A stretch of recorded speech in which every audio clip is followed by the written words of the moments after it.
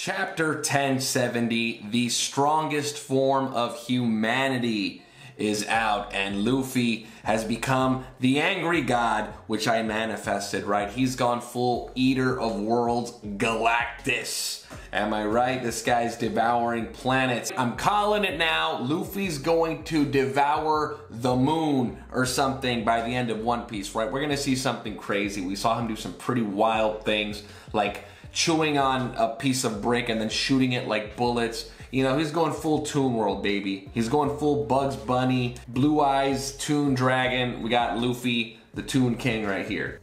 What do you guys think of this cover story? Because this one's pretty juicy, right? We got the mad scientist, we got everybody you could imagine, but something that's been going around the communities that I've been seeing, that there's a lot of talk of who that woman on the right might be.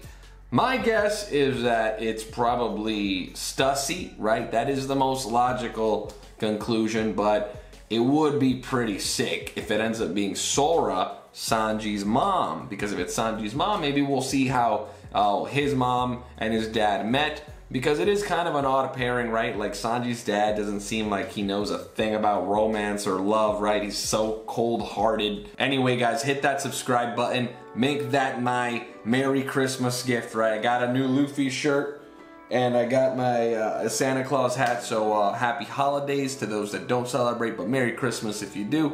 We're gonna make this review short and sweet, right? We're gonna get right into it. This chapter had it all once again.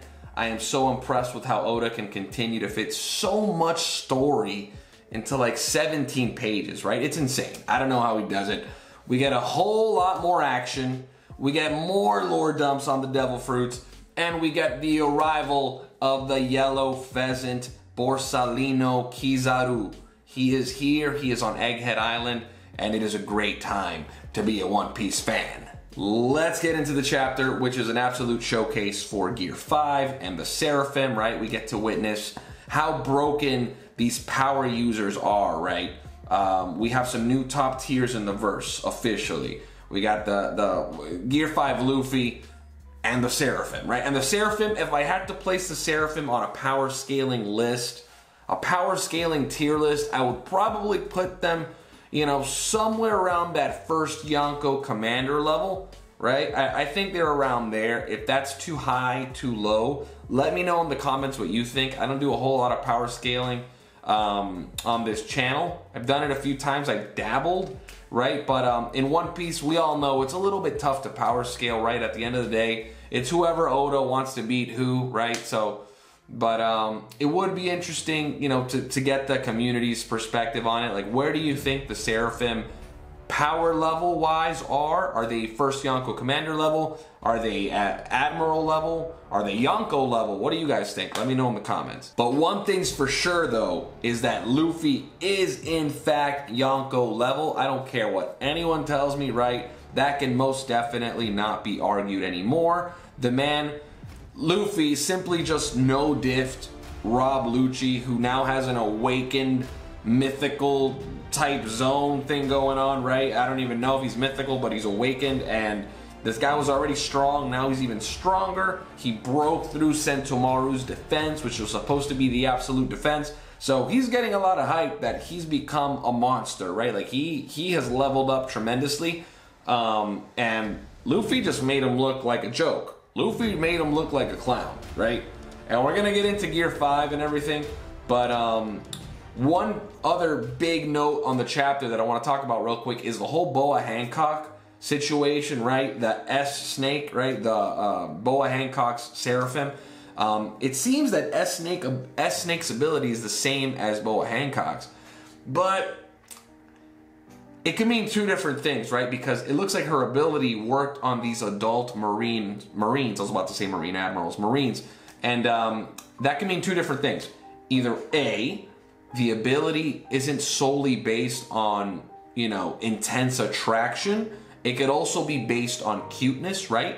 Because this Boa Hancock's a little girl, right? You get what I'm saying? So it's like when you see an adorable puppy, right? It's in our nature, you know, no matter who you are, unless you're a sicko, right? If you see a cute little puppy dog, your mind instantly goes like, "Aw, Look at the little puppy. You know, it seemed, I would assume that it would work the same with small children. Like if you see a little baby, you're like, oh, look at the cute little baby. Look at the little baby. But option B is the other option. It would be much darker.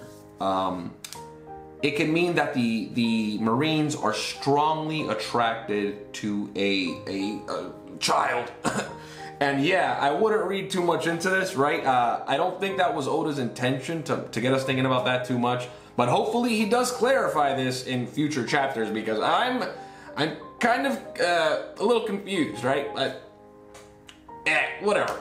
But anyway, back to the chapter. The chapter pretty much ends with Luffy defeating Lucci and escaping to the upper levels of Egghead Island. So he's making it to the rooftop finally, but Lucci, he soon wakes up, and due to his awakened zone, right? When you're in awakened zone, you have like a super high level healing factor, so you can heal from injuries almost instantly, which is pretty wild. It was one of the first things introduced about awakened zones, which were the first awakenings we ever even heard of.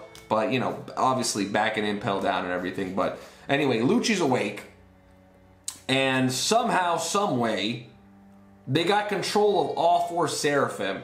So that's one part of the chapter that kind of threw me off a little bit. And let me know in the comments if I'm reading too much into this. But if Lucci got knocked out, it's just Kaku and Stussy, and Sentomaru's still conscious, then how did it end up with them getting all 4 Seraphim, right? I'm pretty sure 4 Seraphim can defeat Kaku and Stussy, since Lucci was knocked out. So I didn't really understand that. Like a few minutes passed, and then all of a sudden Sentomaru's like dead or something. I don't know what happened there. It was a weird transition, right? It all happened so quickly. I don't know. I just don't see Kaku and Stussy defeating 4 Seraphim, right? We can all agree that the Seraphim are at least some type of Yonko commander level, maybe, you know, 3rd Yonko commander level at the very least. I think they're much higher than that. I'm just saying, for those doubters, the haters that are always like downplaying every new character, right? They're at least Yonko commander level, so there's no way they're taking out Kaku and Stussy. But that's just me. Maybe I'm missing something. Let me know in the comments. We also find out that Bonnie's true motive is to put her father back to normal. Right? She's tired of him being an android. She wants to touch him and hug her daddy, right? She misses her daddy. Do you remember that panel? It's iconic. And it really threw me off. I was just like, huh? When I first saw that panel. But yeah, guys, this is what it's all about for Bonnie. She wants to bring her daddy back. She went to Egghead Island to find Vegapunk so he can do what he needs to do to turn Kuma back into a human, which I really hope we get to see something like that, because Kuma's always been such a mysterious character that I do hope we get to see, you know, how he really was, you know, before he got turned into this, like, you know, mindless robot that still has some, you know, ounce of humanity left. But still, I want to see the real Kuma, right? The tyrant. If he really was a tyrant, we will see. But anyway, and the final panel, baby, the final panel. Admiral Kizaru is here. The rematch of the century is upon us, everybody. Sabaody Archipelago. Sabaody Archipelago Part 2. It's going down. We're going to see some brand new abilities from Kizaru. Awakenings have been such a huge thing these last few chapters that I doubt we will not see Kizaru's awakening. The God of Light will be unleashed upon the One Piece world. And will we see a mythical awakening of Kizaru? We'll just have to wait and see.